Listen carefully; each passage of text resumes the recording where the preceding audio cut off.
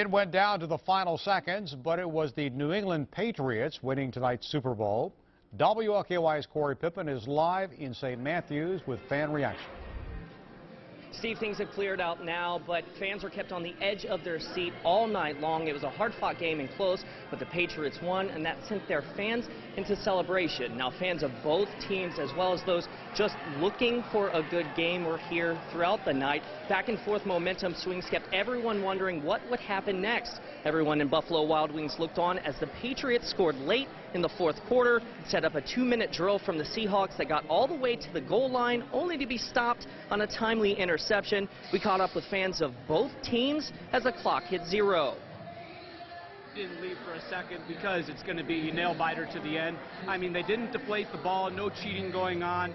A little bit of a brawl, which added hockey, kind of edge to it, but overall, it was a great game. Really enjoyed it. It feels wonderful. It feels wonderful. I didn't think we were going to pull it through, but we barely did it, and be ready for another one next year. A great time, but I feel so bad for my son. He's at home getting ready for school tomorrow. He's got to be going, oh my God, I cannot believe we lost that game.